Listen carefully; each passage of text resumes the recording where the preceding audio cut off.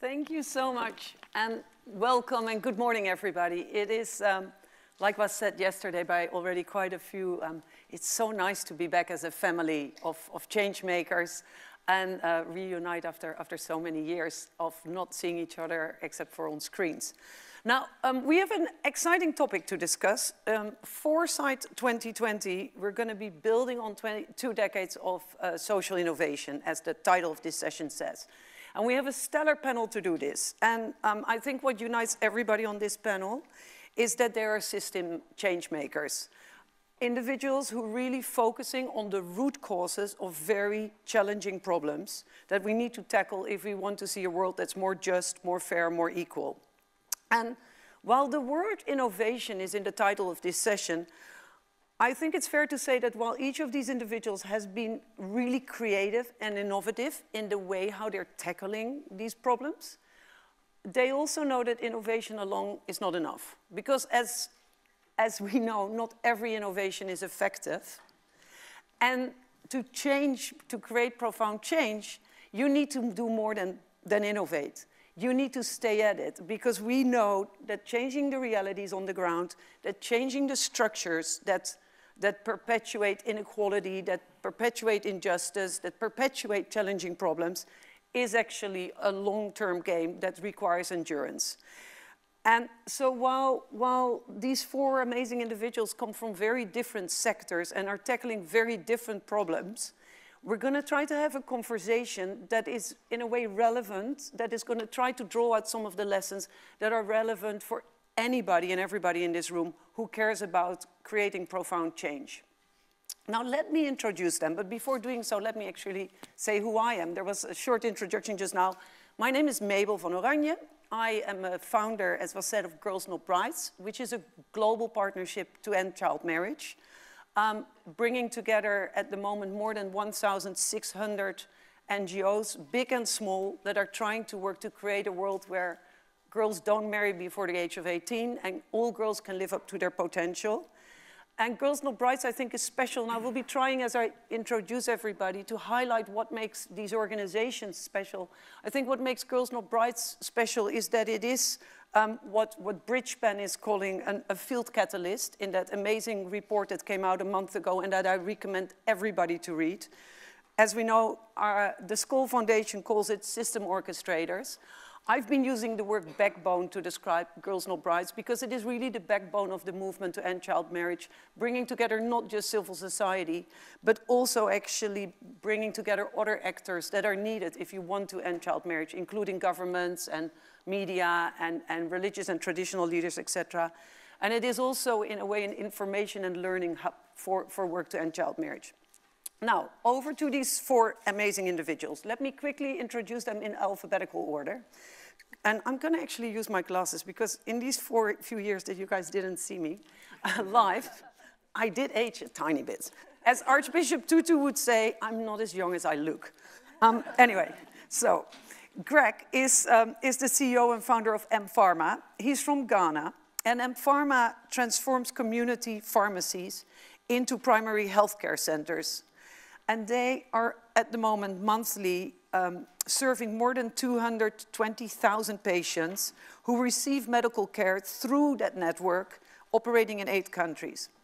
And what I think makes mPharma so interesting as an organization is that while it is tech-driven, and when it operates a vendor-managed inventory, in the end, it's the patient, it is the person who you know, deserves the help, who is really central in everything that happens. And I think they're a great, I mean, this is a time where we talk a lot about decolonialization of aid, or what I think is a better term of locally led development. And I think they're a great example of how you can actually do locally led development at serious scale. So we'll be unpacking that. Then we have Safeena Husain from Educate Girls from India. Now, the name says it all. Safeena is educating girls. Her organization is educating girls. And that is badly needed because, I mean, it's incredible, but in 2023, we still have 127 million girls who are not in school. And this is a major human rights abuse that is absolutely unacceptable. Now, her organization, in the 15 years of its existence, has been serving more than 1.2 million girls, helping these girls to get into school. And what makes them special, I think, in the way they do it, is that they are really looking for community-led solutions. So they're finding these solutions, they're making it possible for these solutions then to be implemented. And by doing so, they haven't only helped this more than 1 million girls to go to school, but they have also created and mobilized an army of more than 18,000 gender champions in tonloads of villages all over India. And so you can imagine what kind of change that is helping to create when people start looking different at the values of girls. Tiana is from the Center for Technology and Civic Life in the United States. And she is connecting, or her organization and she are connecting Americans with the information that they need to become and to stay civically engaged, and also to ensure that elections will be more professional, more inclusive, and more secure. The way they do it and what makes them special, I think, is that they really work in cross-discipline, cross-sector, and in a multi-actor way. So they have a team that includes trainers, but also civic technicians, researchers, election administrators, data experts, and then they're working with election officials, etc. And they do that on a series of issues, including the actual operations of elections, the cybersecurity that comes with it, information and communication, and obviously, as we heard yesterday in the opening ceremony, a lot of communication as well as what they're trying to tackle. And they're looking at policy issues. And by doing all that, they're trying to foster, obviously, a more informed and engaged democracy, and trying to make sure that basically US elections will actually get modernized. Last, definitely not least, Willy, from Root Capital. And he and his organization are partnering with small, growing agricultural businesses in developing economies by providing them capital, providing them with capacity building, and to make sure that they get better access to markets. Now, the beauty of this thing is that when these entrepreneurial, business-led organizations succeed, they also help to transform the local communities in which they operate with long-term effects, lifting people out of poverty, advancing climate action, contributing to gender equity, and creating jobs for the next generation. And so what I love about this is that in the more than two decades that they have been operating, they have been leveraging a platform of hundreds of agricultural businesses, countless smallholder farmers, to not only bring in then other capital and other service providers, but also to help to foster a network of industry-wide collaboration. And all that is not only helping these agricultural businesses to be more impactful, but actually transform the societies and the communities they work in. So a nice leverage effect, I think. Anyway, now you know who is on the panel. Now you know what their organizations are up to. So we're going to go into the conversation. And I'm going to start by asking the panelists a few questions, and then we're going to open it up, because, I mean, this room is obviously filled with people who have tremendous lessons to share as well. I mean, you're all amazing. There's only going to be one key rule, and that is all these panelists have agreed to be brief and brilliant. And once we open this up, I expect all of you to do exactly the same. Be brief and be brilliant. We're going to start by looking back. And we're not going to hang too long in the looking back because, and we're not going to talk forever about their organizations, but we're going to look back by, I'm going to ask each of the panelists to basically reflect, despite the fact that they come from different sectors, all having worked on this big system change, what are 2 or 3 success factors of these last 20 years of, I mean, most of you, not all of you, have been around for almost 20 years or even longer. What have been the success factors that have made the work that you've been doing actually so meaningful that you got on stage today? Let me start with Greg. Well, I think, from the mPharma standpoint, I would boil it down to just one: people. I think that as social innovators, we start with a great idea, but really we are not the engine that drives this transformation. And I do not think mPharma will be where it is today without the people that have joined that mission. I had a saying when we started mPharma that the people we hire should be much better than me. In fact, they on their own should be able to establish mPharma. The only difference between them and myself is my ability to mobilize financial resources. That should be the only difference. And that has been sort of the journey we've been on, trying to build what I think, and I'm biased, the most talented workforce driving change in the healthcare system in Africa. And how big is that workforce? And to which extent are also the pharmacies that you're working with, do you count them as your workforce in a way, or? No.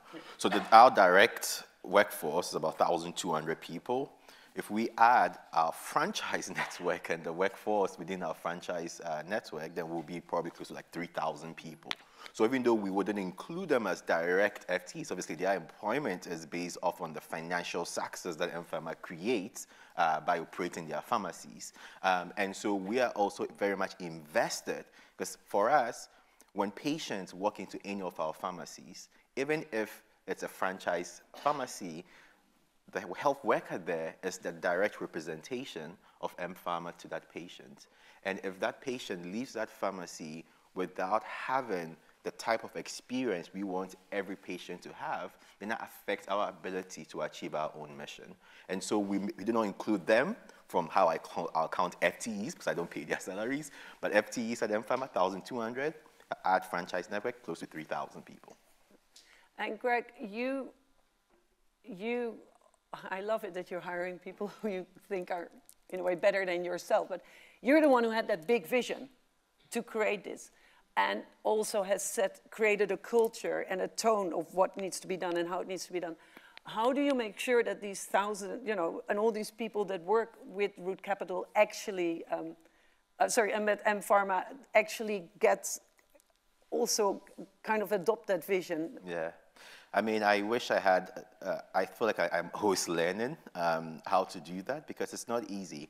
There's how you do it when you are just 50 people. There's how you do it when you're 100 people, 500 people. And I think that when I look at what really I spend a lot of my time doing is over-communicating. I'm constantly, I think, actually, my mom had a joke, not a joke, actually, it was quite serious. At Christmas, and all our siblings, we go home for Christmas, and she looked at everyone, we're going to have dinner, and she said, I want you all to tell me about what's been going on in your life, but it cannot be about work. And she looked at me and said that. And I was like, well, then,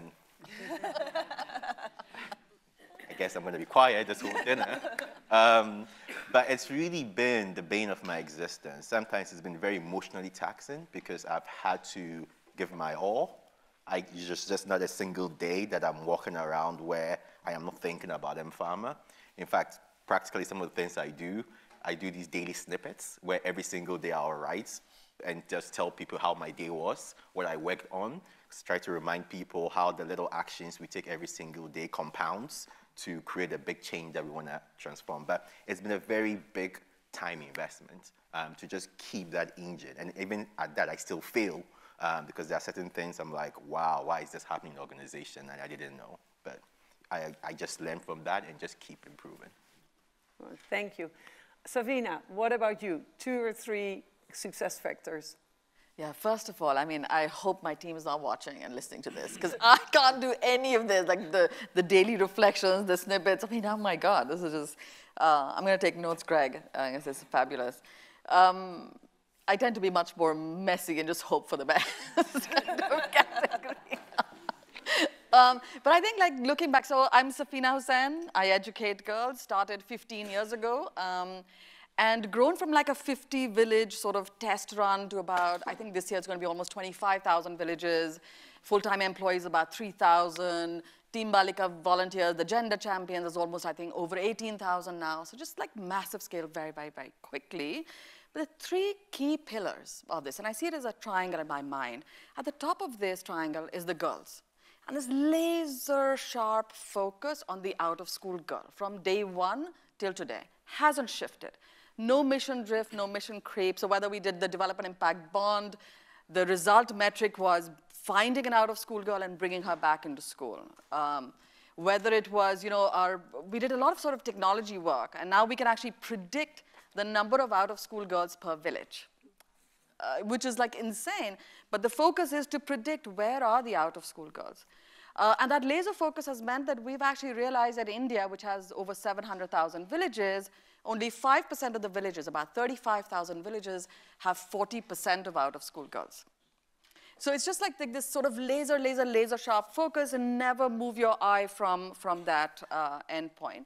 The second piece is, I think, what you were talking about, is the community ownership.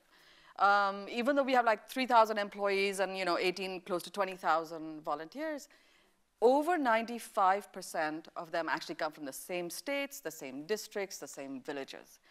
We have a slogan which says, my village, my problem, I am the solution. And it really has to be rooted in that community ownership. So that's one part of it. And the second is that we actually stay in a village for a minimum of 6 to 8 years, which means that you are actually hand-holding and working across 8 to 10 cohorts, which is generational change. Because it doesn't happen. You can't parachute in, parachute out, and do one-year projects and say, touched and transformed everyone. I mean, that really doesn't happen. The third aspect is obviously the government. And you can't do either of those without the partnership with the government. So actually working only, no parallel delivery system, work only and embed everything that you're doing and learning back into the system. So I would say those are kind of like the 3 things. Wonderful. Tiana, what about you? Again, I'm Tiana Epps-Johnson. I lead the Center for Tech and Civic Life, and our work is focused on making sure that U.S. elections work in a way that are professional and inclusive and secure. And I think my number one answer to this was shared in the introduction, which is collaboration is really at the core of everything that we do. But I think it's helpful to understand structurally a little bit about U.S. elections to understand why that's so critical. Unlike most countries in the United States, we don't have a centralized election authority. And so rather than having sort of a centralized place that's responsible for the rules and helping with the logistics of elections and helping to make sure best practices are happening at polling locations and with all of the processes, instead we have about 8,000 local offices at each city and county level that's independently responsible for administering elections. And so that means about 8,000 different flavors of what it might look like to go to a polling location and cast a ballot, or the information that you receive. And some of these offices, actually the vast majority, are only staffed by maybe 2 people. And they don't only administer elections, although this is year-round work, they also have other government responsibilities. So some of them are responsible for things like marriage licenses, or they're the front lines of our motor vehicles agencies in addition to administering elections. What that all creates is many dynamics that are really challenging to have an experience across the United States where there's parity in how people access democracy. And it also means that all of these folks at the really local level are working to administer elections, oftentimes reinventing the wheel because there's not a lot of shared practice. On top of that, since the election when Vice President Gore ran, the process of administrating elections has become much more complex because of the ways technology and other factors have impacted the sector. So today, maybe 20 years ago, someone who was an election administrator at the local level, most of their responsibilities were administrative. They needed to be able to do things like make sure there are enough voting locations, that they were staffed properly, and to get that information out maybe in the local newspaper. But today, not only do they have to do those core things, they need to be on the front lines of cybersecurity against nation-state actors, even those people that are in a rural election office with 2 staff. They need to be able to communicate effectively to all of the public through digital means in a massive misinformation environment. So at CTCL, recognizing that complexity, we really focus on bringing together people who are expert on law and policy and operations of elections and security and technology, all to come together around a shared strategy to support these local public servants with best practices and tooling and resources so that we might move away from a system where your access to democracy depends on your zip code. And so having that really multi-sector approach that doesn't think about elections in silos has been really transformative to making sure that these officials have the wraparound skills and support and community to most effectively serve the folks in their communities in ways that are meaningful. Beautiful. Thank you. And thanks for that little lesson. I hadn't realized that in the United States it's that bad. So very, very grateful that you're doing this. Environment.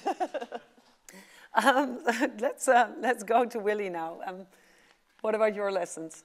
So honored to be up here, and I'm so happy to be back in Oxford. I'll highlight 3 success factors for us, looking way back. So I'd say the first one is a continuity of kind of a fierce focus on our client, on our core partner. And that is, over the past 20 years or so, our tactics, our strategy has evolved dramatically. But we have focused all of our social innovation work around partnering with agricultural small and growing businesses, as you mentioned, because they're such engines of impact, and they're like the ultimate. Think farmer cooperatives and village-based processors and millers that buy and aggregate the crops of thousands of farmers. They're the ultimate proximate actor, so deeply rooted in local community, committed to sustainable land management. They can accompany farmers year in and year out with insights and technology and resources. They can drive equity deep into their operations and their policies and their culture. So we've spent, you talked about laser sharp focus, we've spent 20 plus years deeply listening to and accompanying these agricultural businesses in their communities and really evolving our products and our innovations and our strategy alongside and in response to their needs and to their highest priorities. So that's success factor 1. It's just that fierce focus on those agribusinesses. I'd say the second one, and this is something that we've thought a lot about, I think gained clarity early on as a social enterprise on what's our end game. In other words, what's the specific role that a social enterprise, a nonprofit, intends to play to address a deep social challenge in the world, and in terms of that overall solution. So for us, in our case, it has always been replication and adaptation of our work so that other institutions and practitioners would crowd in to the market. So that's our scale enabler, replication adaptation. Why? Because I'd say earlier than many, we identified this massive so-called missing middle between microfinance and the banks that was particularly large in agriculture in sub-Saharan Africa today. The missing middle financing gap for agricultural small and medium enterprises, agri-SMEs, is $65 billion a year. So there's no way we would ever be the scaled solution ourselves. So it was all about how do we proactively crowd in other organizations to do that. So that's a lot of, we've been doing, since day one, lots of testing and piloting and hardwiring and blueprinting of our work so others will crowd in. And I'd say, and importantly, that has really meant that we need to focus on additionality as a North Star. Always pushing the innovation frontier so that we are at the head of the curve and continuing to lead as folks crowd into the marketplace. And so that leads me to a third success factor, finally, is what we like to call collaboration, or better said, pathological collaboration, which has been really at the heart of all of our systems entrepreneurship and systems orchestration work. And so the driver here really is realizing pretty early on that filling that missing middle was going to take 2 things. One, I already talked about it, crowding in a robust ecosystem of other actors, capital providers, capacity builders, but doing so really proactively, ambitiously at the global scale so that you have thousands of investors and lenders and capacity builders. You have tens and tens of thousands of agricultural businesses that are thriving and millions of people. So that's thing 1. Thing 2 was you need a heck of a lot of so-called blended capital. So bringing philanthropy and impact investing and guarantees and public-private partnerships in order to absorb the risk and to pay for the action learning and the R&D that needs to happen to develop the marketplace. So lastly, I'd say that has led us to a conclusion a long time ago that we need to build a sector-wide evidence base in order to move the kind of capital that's required. And we need to create pathological kind of platforms of collaboration, sharing practices, sharing tools, sharing learning, sharing failures, We need to do advocacy to bring all this stuff up to government and policy and markets and so on. So we're proud co-founders of 2 collection action platforms. One is called ANDY. Many know the Aspen Network of Development Entrepreneurs. We co-founded that, played an important role in leadership for many years. And then the Council on Smallholder Agricultural Finance, which was, ANDY was 2009, the CSAF was in 2012. And those are really important ways that we're able to just influence way beyond our own factory gates and really maintain that laser sharp focus on our clients. Wonderful. Thanks for sharing those lessons. Now, we all know there is no success without challenges, bumps in the road, things that don't go as you thought, assumptions that were wrong, failures. And so before we start looking at the future, I would love to hear from each of you with the knowledge you now have. Can you mention something you wish that your organization had done differently? Greg, can I start with you again? Sure. I had a mentor who once said to me, when you see a gap in a market, make sure there's a market in the gap. And I think that as a social enterprise, you know, you lead with the emotions. You lead with sort of this injustice that you want to solve.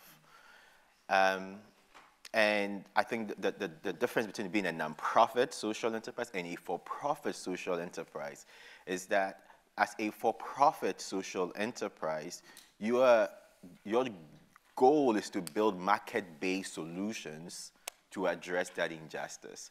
And some of my biggest failures have been when I forgot that even though I want to actually solve these problems, I am also a for-profit social enterprise. And I need to make sure that I do not only lead with the problem and the injustice, but also understand my own, you know, limits to say that maybe this is not a problem I should not tackle. And I think that I would have saved much more money and probably multiplied my impact in other areas that we had pioneered more market-based solutions if we had stick to that core. So for me, it has always been just reminding myself to stick to the core because there's so much injustice and there's a temptation to try to spread yourself too thin to be able to tackle because you always see adjacent problems to the core problem you're solving. And just learning to not maybe get too excited to solve another problem has been a very big lesson, and you know, the failures in those has sort of helped me. Thanks, Safeena. Yeah, I think one of the big learnings for me has been that the last 15 years have been very action-oriented. Every year, I mean, we were adding first 1,000 villages a year, then it went to 3,000, and then I think last year it's like 5,000, and next year we're thinking 9,000 villages. It's like, so you're hiring people, you're setting up offices, you're setting up, like, I mean, it's very, very, very action-oriented. And like 15 years later, now when I kind of look back, I feel like I wish I had actually balanced that action orientation with enough sort of reflection in terms of writing and sharing. Because somebody recently I met, and they said, you know, we were looking you up, and we researched you guys, and so much has been written about Educate Girls, and yet so little by you. And I was like, oh my God, we, you know, in our own voice, we should have been reflecting and writing and sharing that. And I think if I was to go back and redo it, or like now, next 15 years, that's something that I will, I think, definitely think about a lot more, is that reflection and that sort of writing, documentation, and sharing that beyond. It's interesting because it really resonates with the work I've seen around ending child marriage. You get so busy building that movement and bringing governments in and bringing others in, and it seems so obvious how you do it. And actually, I think some of these things are not maybe as obvious as they seem, and to actually share, like, because I think one of the things is you need to then identify champions who actually help to bring, in the case of working with government, bring other governments in. And some of these things, they seem very obvious, but if we don't actually acknowledge them and share them, it's hard for others to replicate those tricks. And also I think now I'm beginning to realize that also having your voice. A lot of the things that are written about us are written by others in their voice, right? And our voice is a very different, it's a very grounded, it's a very field, ground zero voice. And I think not inhabiting that is something that we're sort of short-selling ourselves. And so just, you know, if I read a report by like a big consulting agency, it reads very different to the way my work authentically feels. And so I feel like that kind of is also really important. It's not just simply the documentation of it, but to have it in the voice of a man who was also married at the age of 6. To have it written in the voice of a woman who was married at the age of 12, you know, or who didn't go to school, or all of those. And I think to inhabit that is actually kind of key and important. Tiana, what about you? I really resonate what each of you said, because when I think about my own reflection, at least on this question, it has to do with spreading myself too thin and needing to find spaciousness for things like reflection and writing. CTCL I founded with 2 other co-founders 9 years ago. And for the first 5 years, I was an operations team of 1. We did not have a fiscal sponsor. We had a bookkeeper, but I was literally fundraising, doing the work of an executive director, managing folks, and also doing QuickBooks at night. And that was completely unsustainable. And there's a lot of things that were challenges with that, but I think that when I really reflect on it, one of the core things is that it impacted my confidence in a serious way. And that was because I was jumping from thing to thing so quickly. I needed to be doing, you know, making sure that we had a perfect audit during like one part of my day, and then the next day I needed to be able to speak about our vision as an organization, and those are very different parts of your brain. And none of my days did I have time to sit and reflect and write and feel visionary and pull together all of the pieces. And ultimately, not only was I doing too much, but I also didn't feel like I was doing the right things. And so I think if I were to go back, I would have listened to folks who were encouraging me to bring on an executive assistant or someone to help fill out our ops stack a little bit earlier, because as soon as we did that and expanded our leadership team to include an ops director, not only did she just bring perspective that's allowed us to grow and become an organization that's doubled 3 times over the last as many years, but it also has meant that I've been able to really sit in the work around strategy and vision that has allowed us to really grow into this backbone for the election sector that is beyond me just really being focused internally only on our own organization. Thank you. Willy? So for me, I think, I love this question because one of the most important things I think all of us represent is having been through the ringer enough times to know what works and what doesn't work. And so I would come back to something I mentioned earlier, which is our focus, and necessarily so because of replication adaptation is our end game, on additionality, and trying to re-architect ourselves, sometimes too quickly and too often, can be super exhausting for the team and can lead to a lot of burnout. So really focusing on what's the next frontier, what do we need to drive forward, and at the same time, even 20 years plus into the organization, some people on the team, and I've got a couple of colleagues here in the audience, feeling like we still feel like a startup. When are we ever really going to grow up? And maintaining that light-footedness is so critical. And at the same time, you need to be able to create that kind of stability for yourself. So one example there is like thinking about additionality 10 plus years ago. How can we go where others aren't going right now is diversifying into many different value chains. And in hindsight, too many. And re-architecting ourselves and taking on a heck of a lot more risk than we could afford at the time. So having to actually recognize a lot of losses driven by this imperative around additionality, and having to get smaller to get smarter. And just in general, to my colleagues in the audience, that re-architecting is important, but it needs to be done with process and systems and patience and robustness. Otherwise, people get burned out. Yeah. It's interesting because all of you obviously work really looking at the roots and at the local. And reflecting on my work over the last decade plus on ending child marriage, I find there's always that tension between how much do you focus on the local, which is where real change happens. I mean, in the end, child marriage is a social norm, and the reasons why it happens are defined locally. Is it a lack of education? Is it poverty? And you need to address it locally.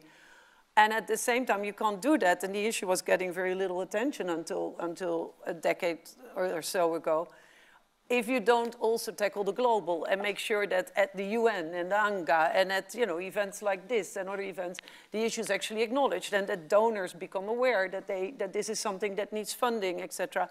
And you need policies, although policies alone, we know, laws alone are not going to solve this. And so how do you get that balance right? I find this something that, you've all in your way been trying to create these bigger systems as well, and it's quite challenging, I find. But let us look a little bit then forward, and then we'll open it up. This term, the poly-crisis world in which we're living, is something that I've heard so much in the last few weeks. This idea of we have so many crises going on at the same time, economic, inequalities, the climate, etc.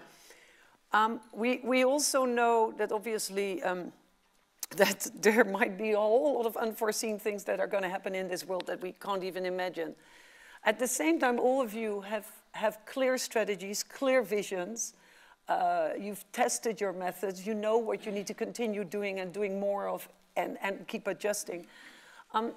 So if you look at the future, obviously you're not going to change everything in terms of how you do things overnight. But looking ahead at the coming 20 years, with the little prediction power that we have, what do you think you will be doing more of? And what do you think you will be doing less of? Greg, shall we start with you again?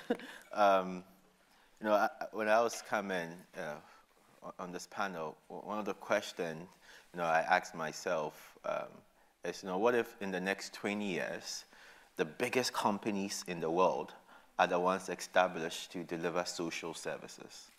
Right? What if in the next 20 years, we have a rethink of how companies go public? Imagine creating a stock exchange for social innovation, where social enterprises can go on a stock exchange and list, because actually the return on investment is beyond just a financial return. And the investors that buy shares in companies on the stock exchange build for social innovation underwrite their returns using some of the impact that they generate through those companies. So when I think about the next 20 years for myself, for mPharma, I hope in 20 years I'm still running mPharma. That would be a great thing. But I think, as I look forward, there's a really important thing for me that I want to make sure we continue to institution, which is that language matters in describing the solutions that we are offering. And one thing that I had to sort of change mentally is how we describe those we serve, from beneficiaries to customers. Because if I call someone a beneficiary of my service, it creates this power imbalance. It's like, you should be grateful that I am here. You should be grateful that I am giving you a service. But if you are my customer, actually, I'm not doing you any favor. It's like, I don't go to a restaurant, order food and say, be grateful I'm here to buy your food. You're like, no, I am cooking a great meal and you are paying me for this great meal. And if the service is great, maybe I'll come back again and come back again. And I think in the world of social innovation and social enterprises, we too often talk about beneficiaries. And I hope that the next 20 years, the thing, and that is not even about mPharma, ever, is that we start shifting the way we see our end users from beneficiaries to customers, because that gives them agency. And we then have to continue to improve what we are selling, because they should have options on what they should actually, who they should get these services from. I love that. Love it. Safeena. Yeah, so the future for me, because I felt like it's a question like directed at me, because I actually stepped off as CEO of Educate Girls last year. So I am really in this thing saying, what does the future bring? And I think some of the things that I've kind of been struggling with is like as a CEO, you occupy like this view from like 40,000 feet, right? I mean, you're up there and you have to run the machinery and all the rest of it. And I think, and you're right, this poly-crisis, like so much has changed because of the pandemic and things. So for me, the first thing was to like sort of reorient with ground zero. So during the pandemic, I actually lived in a village for about 8 months. I was teaching inside the hut of a tribal woman and like just teaching kids and reorienting, saying, what does the view look like from ground zero? Because as a CEO, you've been away from that view for a while. And post that, once it's opened up, I've just been traveling village after village and meeting girls and seeing where are they today? Because the world is changing so rapidly that the reality is shifting very rapidly.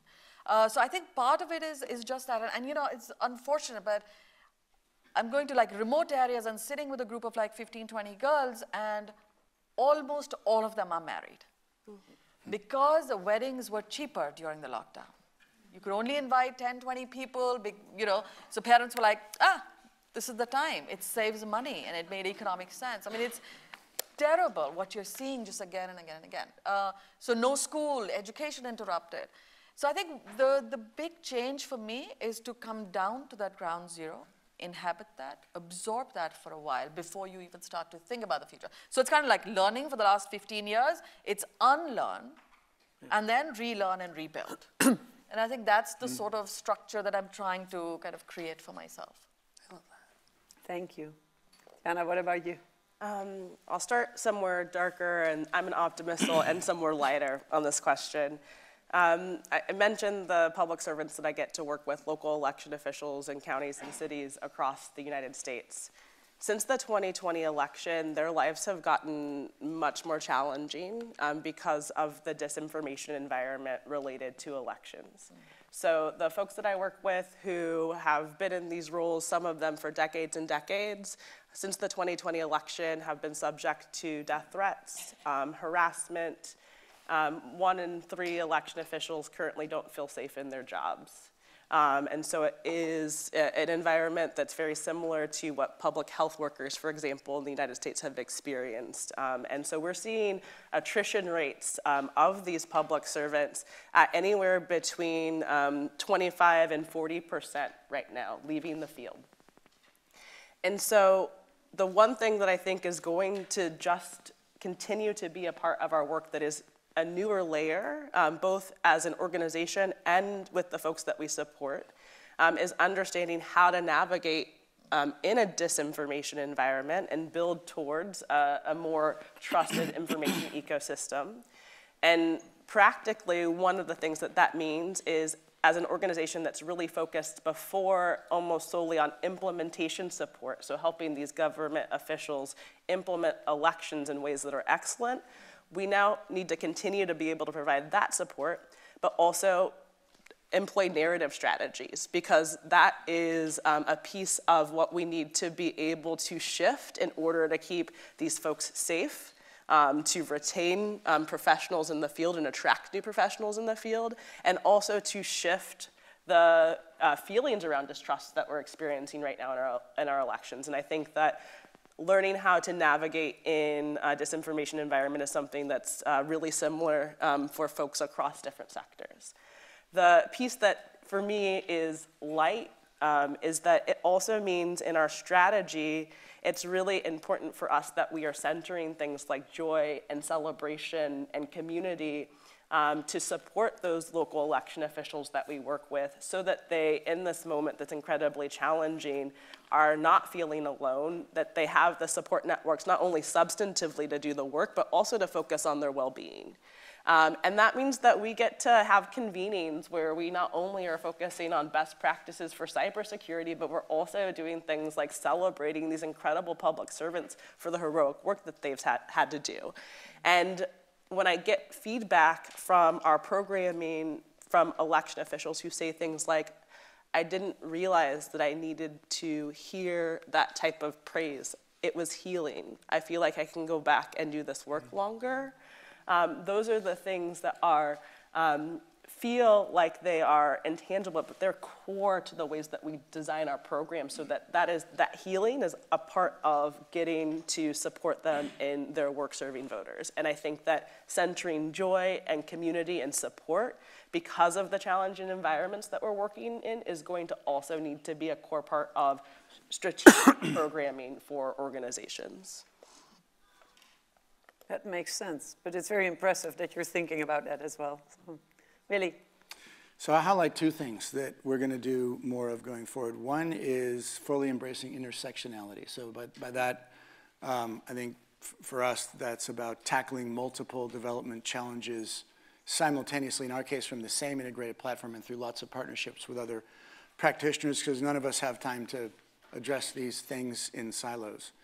So for us, our 2030 guiding question is how do we help create prosperous, inclusive, and resilient communities in the face of all these intersecting and converging negative trends that are hitting like every part of society. So we are halfway through right now as Root Capital a 5-year strategic plan that's all about partnering with these agricultural businesses and their communities at the intersection of, in our case, 4 intersecting impact pathways. So it's maybe obviously access to finance, bankability, climate action, gender inclusion, and next-gen jobs, and really working in an integrated fashion across all of those. And maybe just to give you an example, we launched in 2012, so we're celebrating our 10th anniversary of our Women in Agriculture initiative.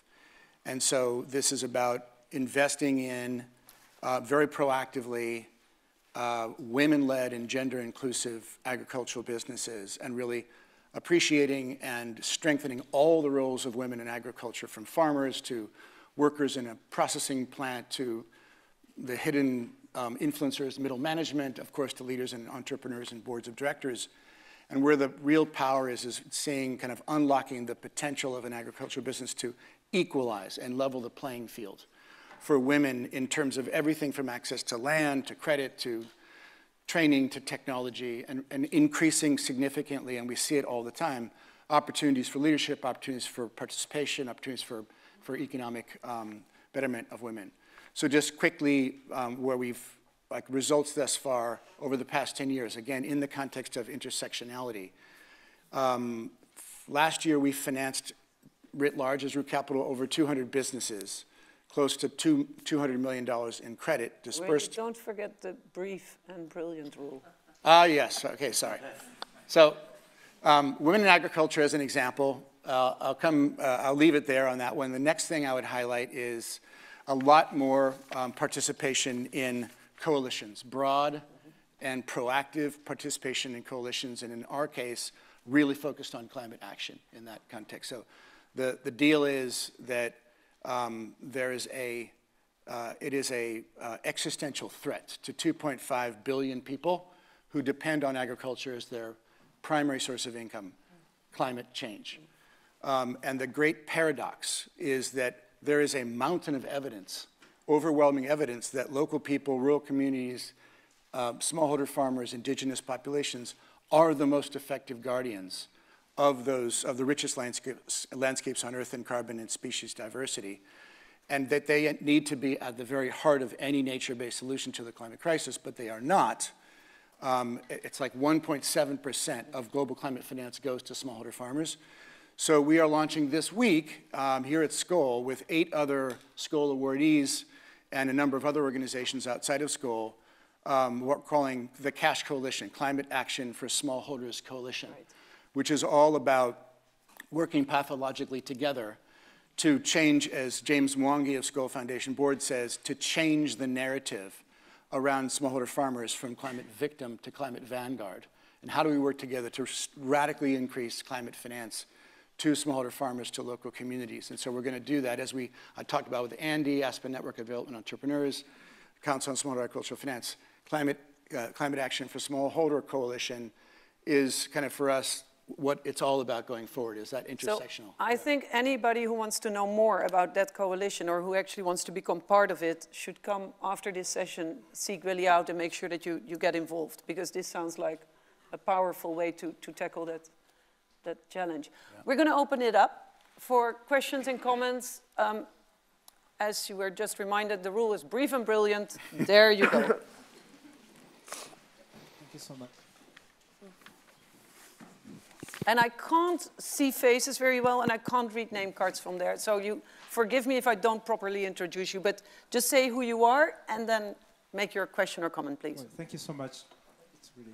Not yet. Keep going. They will switch it on. All right. My name is Kiza Husain from Rwanda.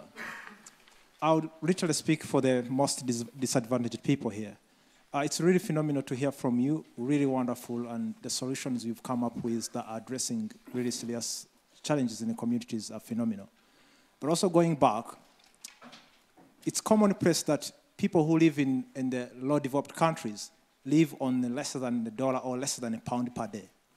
So as social entrepreneurs, when you're trying to innovate solutions or tools that can address challenges, you're thinking about also sustainability, or what he said, stick to the core. You want to make sure that the tools can really bring in profits and be sustainable in a way. But that also means that you're going to ignore quite a big percentage of people who need most your intervention and your impact. So as your maybe question is, when you're trying to innovate or come up with social enterprise that addresses challenges, how do you make sure that you're not literally also part of the problem in a way that you're going to disaggregate, but also ignore the most disadvantaged people because these people don't have the capacity to help you sustain your business? How do you bridge that gap? Thank you. Thank you. May I suggest we take 2 or 3 questions and then we ask panelists to volunteer? We'll go here and then we'll go at the top. Please. Yeah. Hi, my name is Divya. You mentioned that we're in the midst of a polycrisis, and because of the pandemic, we've seen unprecedented change and challenges, and I was wondering, for the next 20 years, how are you ensuring that you're building capacity for resilience and adaptability just in case we face another unprecedented challenge going forward?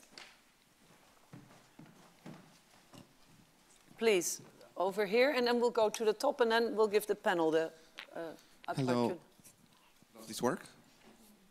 Yeah, okay, thank you. So, hello everyone, I'm Stefan from the Fogaraj Research Institute in Romania. I was thinking more about the future, and as we're talking about social entrepreneurship, I was wondering if you see a change in societal sectors, meaning social entrepreneurship brings together business and civil society in a sense, NGOs.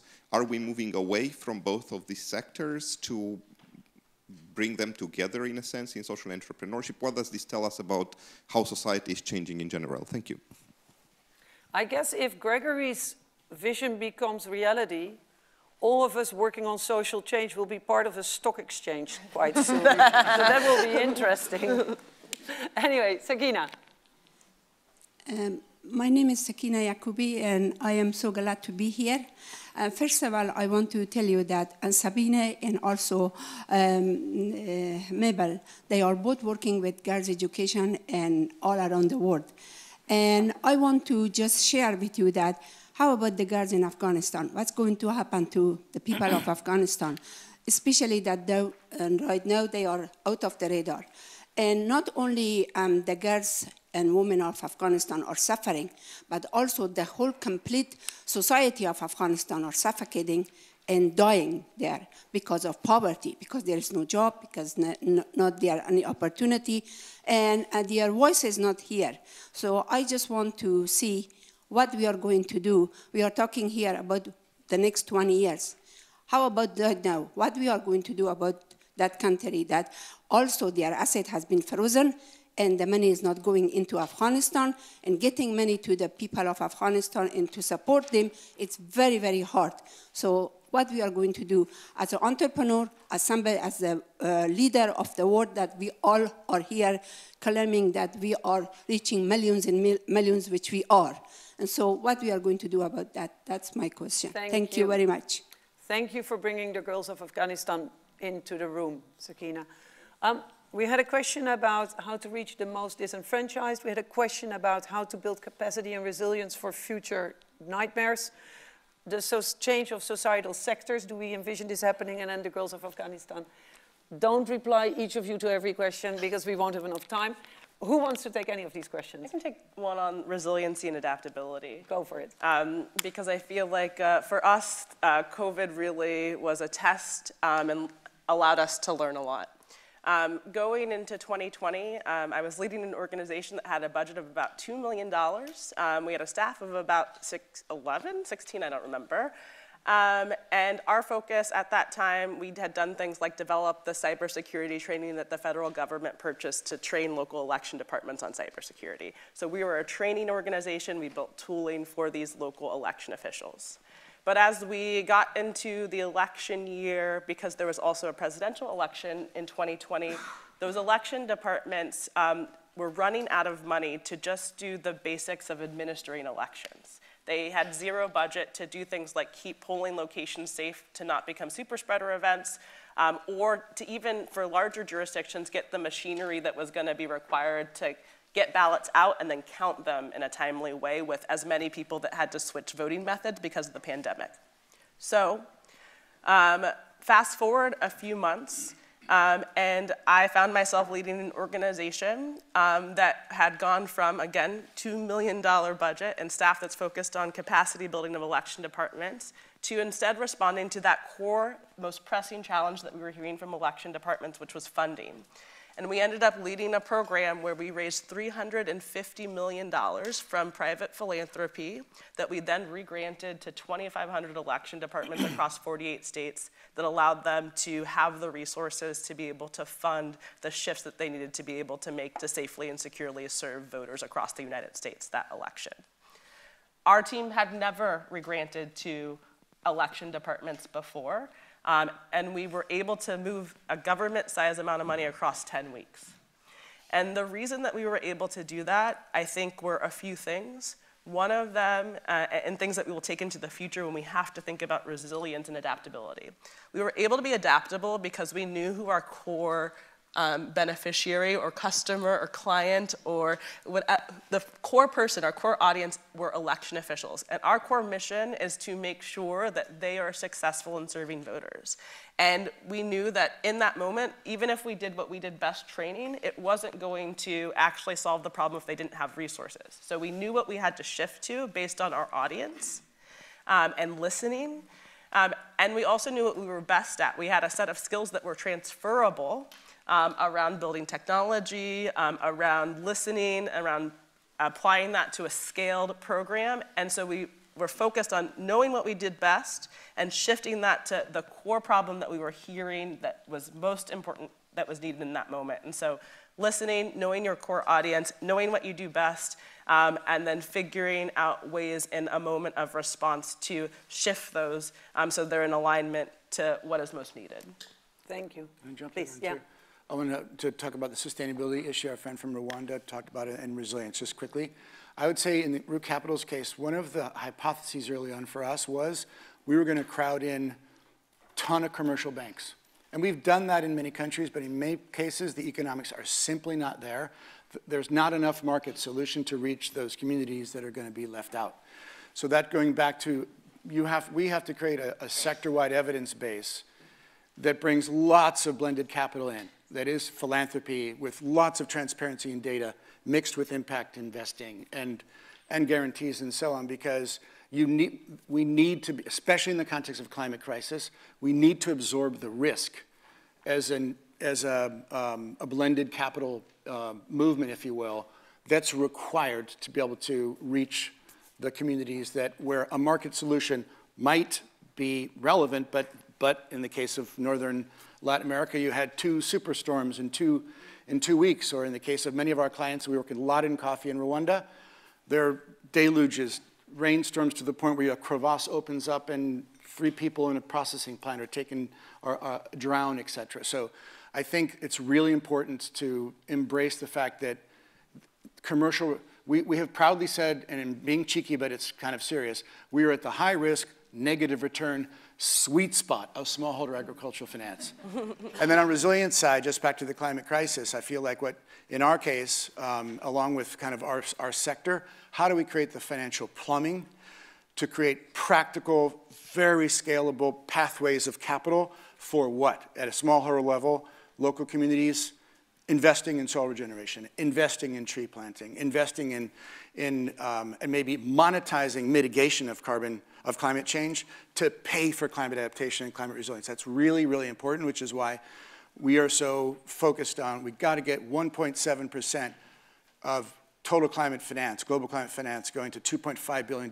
That's not just a moral failure, it's a massive missed opportunity to direct resources to frontline communities who have a big part of the solution. And then lastly, I speak on behalf of a lot of Skoll awardees, and we're one of them who got McKinsey Scott funding last year. Resilience, it's the first time we've really been able to invest in our team in a way we never have before and to strengthen our own balance sheet. Because shit, this stuff is hard, and it's a hurricane, it's a civil war, in particular on the climate side, and it's reaching these frontline communities in a way where our organizations deserve to be super resilient as well. And so let's not like criminalize overhead, et cetera, but actually that, amen to trust-based philanthropy. Yeah. I mean, the one thing I'll add just briefly is that social entrepreneurship should never be seen as a substitute to effective government, right? Like, it should be seen as a bridge. Like, when I serve communities, I don't do that because I want to give the government a free pass. The government collects taxes. The government should use the taxes to provide free services to the customers that I cannot serve because there is no market-based solution to serve them. But if I can free the government from also having to take its scarce resources to also provide services to those that can pay, then the government can direct its resources into the poorest of the poor. And that's what I see as social entrepreneurship being complementary to the social services that governments have to provide. But I think as entrepreneurs, sometimes we go too far of thinking that by doing our work, we should sort of give governments a free pass. But that is wrong. You should make sure that governments are held accountable for the taxes they collect, and they direct those taxes to serve the poorest of the poor, who we as social enterprises cannot serve with market-based solutions. Safeena, do you want to say anything about the girls of Afghanistan? Absolutely. Safeena is somebody I've looked up to for a very long time. I also want to remind people that in all of this that's happening with climate change and stuff, gender really comes at the bottom of this. When we talk about what's coming with climate, women and girls will be 14x more likely to die of climate disasters, not because of our biology, but because of our marginalization. Afghanistan is a prime example of where it's going, but I also want to make a broader point. During COVID, we looked at a lot of data because we knew that girls will go the hungriest, because even in normal times in our societies, women and girls eat last. And so as these crises multiply, as these crises come at us, women and girls are going to be at the heart and center of the ones carrying the burden of this. So let's just be very clear. And Afghanistan, I mean, you know what? Safeena needs around $3 million. And I think Skoll Foundation, everybody who's here, and in this ecosystem, I think we can all actually work to make sure that she has the resources to do what she needs to do. And I think we all have that capacity. So Safeena, I'm going to make a personal contribution to you. I am going to urge everybody that I meet during the forum to find your number, and I have your number, so I'm going to give your number to everyone. And we will, I think, in this room, just make sure that when you leave the forum, Safeena, you have multitudes more supporters. Because it's absolutely heart-rending. It's heart-rending what is happening.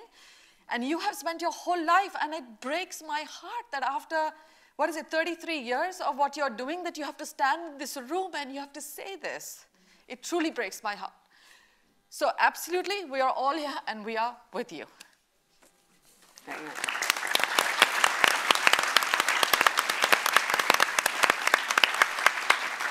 Now, we're really quickly going to take 2 or 3 more comments and questions, and then I'm going to ask a final question to all the panelists.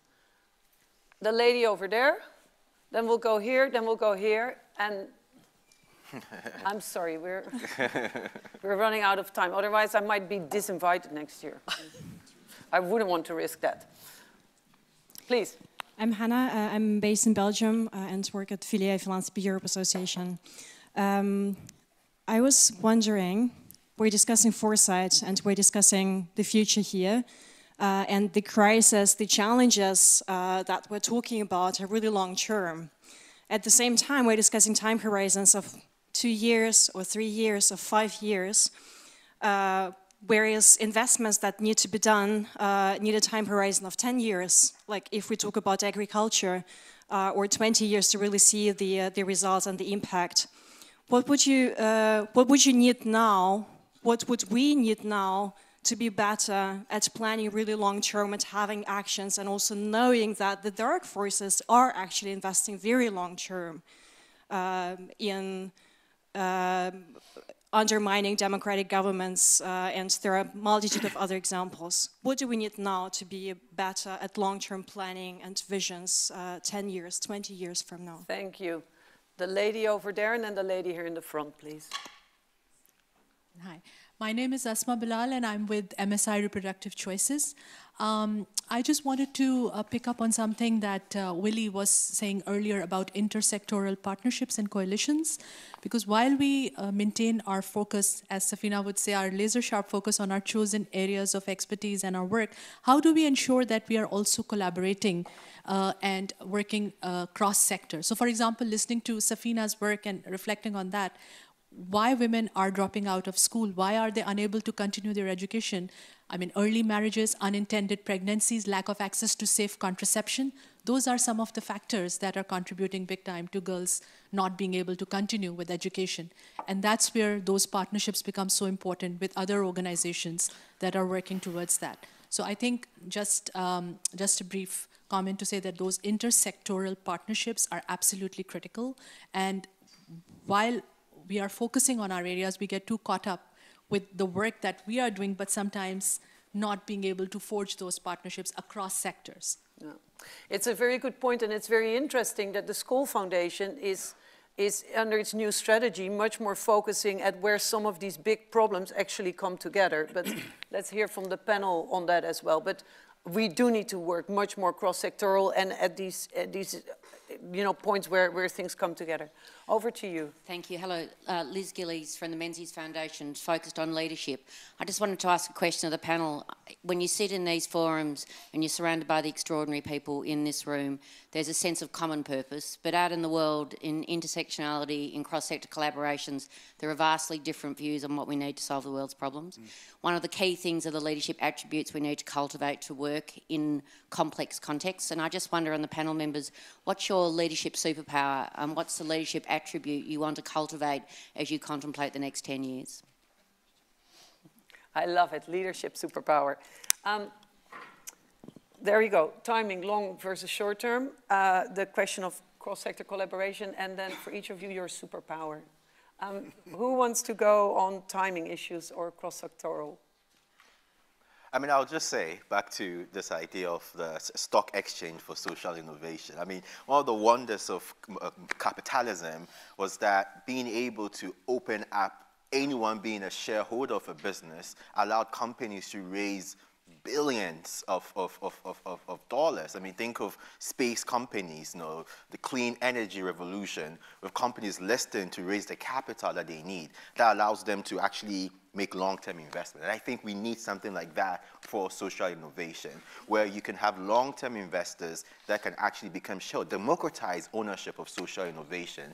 And whilst it's not a problem I think I can solve now, I really, really think that foundations together in this room should start thinking of how we create an exchange to drive more, to crowd more long-term capital, where every individual sitting there can buy $10 of shares in mPharma one day, and that capital can be redeployed to solve more problems. And as we grow and we do better, we also earn a return on that investment from them. For my leadership, actually I did the Leadership Circle program earlier this year. It was a very, because I was like, you get to think of who you think you are, and then you get to learn what people think you are. And I think it's a very big, punch to your ego a little bit before you then readjust. But I fundamentally believe that in my own journey at mPharma, you start as a founder, and there's a unique skill set that makes you a founder, but a founder does not make you a CEO.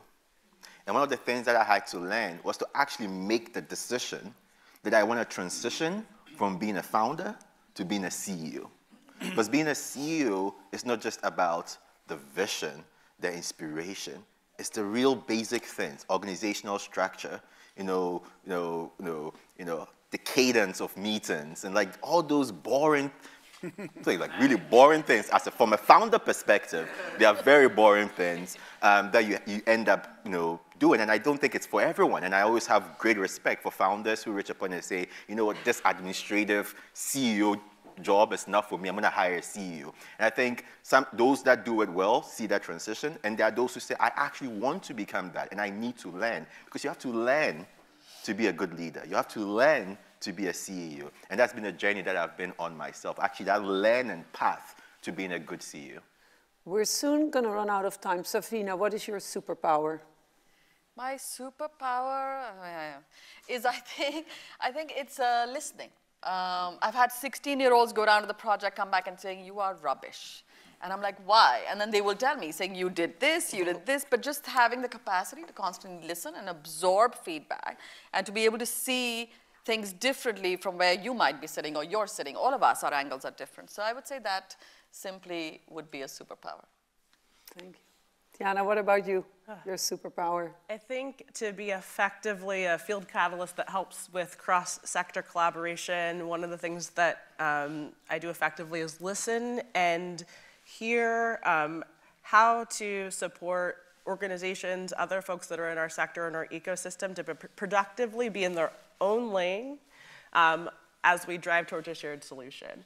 And so that requires really not only being able to listen, but to hear like what is driving our potential collaborators, what does success look like for them, and how can we make sure that they're achieving that mutual success while also plugging into something that is a bigger picture and gets us all to our goals that we have around helping democracy be more robust. And so being able to listen, then help people plug in. I think the last piece of that is it requires, when you have so many leaders that you need to bring together to do that coordinating work, a fair amount of keeping your ego in check and really not centering yourself, but centering the challenges that you're working on. And I work to really center those challenges and not myself every day so that we are most focused on what's most important. Thank you. Willy? For me, I think my superpower is being a translational force between, with humility and joy, hopefully, as much as I can muster it, sometimes between owners of capital and people who have power and communities that have solutions. And sometimes you go to extreme measures. For instance, I can think of an example where I wrote a song about a CFO of a Fortune 500 company, and I sang it in our meeting, and it was a totally out-of-body experience for him, and we got the investment. And he jokes about it to this day. Oh my gosh, that's a secret tool some of us might try. Look, I believe that we can all make a difference and nobody can do it alone. And if I look at my career, I believe that the thing that has kind of, that might be my superpower is that I really believe that I'm quite good at matchmaking and trying to actually make it possible for those who do the real work and those who are at the forefront of creating change in communities, in the lives of individuals, to try to help to match them with governments, donors, strategies of change, and I just hope that I'll continue to matchmake for many years and with many of you, because as Archbishop Tutu would say, you know, if you want big change to happen, you need an enormous wave of change, and we should never forget that an enormous wave of change is composed of millions of drops of water. And you are one, and you are one, and you are one, and I am one, and he is one, and she is one, and everybody can be one. And I think we need to create the waves of change. Now we're going to wrap this up by each of them is going to give all of you one piece of advice, one thought that as you leave this room, you will hopefully take with you and spread. Who wants to start? A drop of wisdom. Go for it. Safeena, you want to go? No, I think he's going to go. All right. Language matters, and as we all leave here, we should think of whether we are gatekeepers or gate openers. In a world where it is easier to be a gatekeeper, I think that we should all inspire to be gate openers. I remember starting my own journey, and the people who had random moments of kindness, who pick up the phone and call someone who knew me from anywhere, and that has been something that's served as a catalyst for me to get to where I am today. And within the organization at mPharma, I try, when we have a lot of young people join the company, to also be gate opener. So I think as we leave, let's aspire. It's easier to be a gatekeeper, much harder to be a gate opener, but let's all aspire to be gate openers, because you never know who is in this room, who you may be the breakout opportunity for him or her to be able to achieve their dreams. Yeah. Oh. No, please. First of all, I think everybody here in this room is going to be a gate opener for Safeena today. And I think for me, just take care of yourself. I find like if I manage my own energy, I can kind of do anything. But it's very hard to do, but I think first just sort of channel inwards, take care of your own energy so that we're not in reactive mode, but we're in like really authentic responding mode to stuff that's sort of coming our way. I would say for folks who are leading organizations, it is as important to invest in building a stronger organization as it is to deliver on your mission. We make sure that our managers have leadership coaches. We care about management and culture as much as we do about improving democracy. And for the funders in the room, to echo something that Willy was saying earlier, it is critical to be able to invest in the things that can be seen as overhead, but actually are what you need to have an organization that is resilient and adaptable and collaborative and can come together regularly to align around shared vision and then execute that. And I would, as we're kicking off so much of the substance of the Skoll World Forum, I would really focus on leaning into people in connection and this community for two reasons. One, it feels to me, apropos to our conversation here, that it is an incredible community practice around systems change and around systems orchestration. It's the best kitchen cabinet you can find. And then I think the second one is building community care, as Safeena said. And there are amazing resources, the Wellbeing Project. If anybody wants to learn about Tendril, which is like Young Presidents Organization meets the social entrepreneurship world, having a kitchen cabinet, having a safe place to go in a neighborhood near you or virtual neighborhood. Tendril, by the way, is the Tibetan word for interdependence and mutuality. And maybe most importantly, I'm looking at Sally Osberg up in the front here, because I think sometimes we have breathless anxiety when we think about the challenges, but what we need to do is embrace the joy and the energy that comes from being together and making it fun. And some of the funnest moments of my entire life were playing folk songs with Sally on Friday evening, year after year. Sometimes Jeff would join us and just belting out songs. And Bill McKibben talks a lot about this in Singing with Sunrise Movement.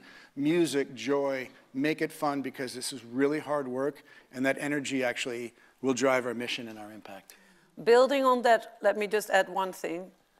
Do not forget to dance today at the award ceremony. Thank you so much for being here. Thank you to the panel. Thanks to all of you. Thanks to our friends of Skoll who make this possible.